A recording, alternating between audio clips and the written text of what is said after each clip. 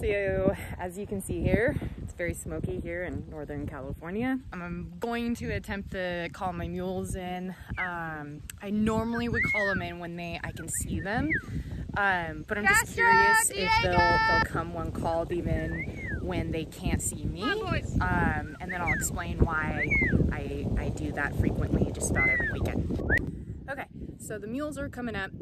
It's just taken a pretty short period of time. Here they come. Anyway, so I do this regularly.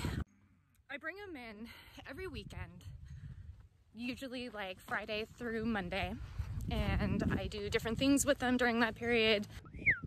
There we go. It's riding or desensitizing or just hanging out. Anyway, but the other useful reason why it's great to do this is because then they are like used to coming into this corral area, which is like part of our evacuation plan. And it's also very useful because if I need to, you know, attend to a wound or anything like that, they'll come right in for me, and it's not much of an issue. They're trained to come in when called just about every time, and it just gets easier and easier.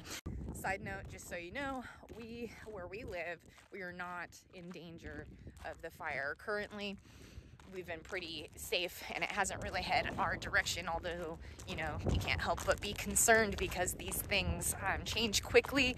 So huge shout out to El Dorado County and our community. It's my hometown. I work at the local feed store, so I get to chat with a lot of you evacuees, people that are helping, people that have lost their homes, and my heart really goes out to you guys. And but overall, it's incredibly inspiring to see our community, you know, jump to help others, and that's why I'm really proud to be where I'm from.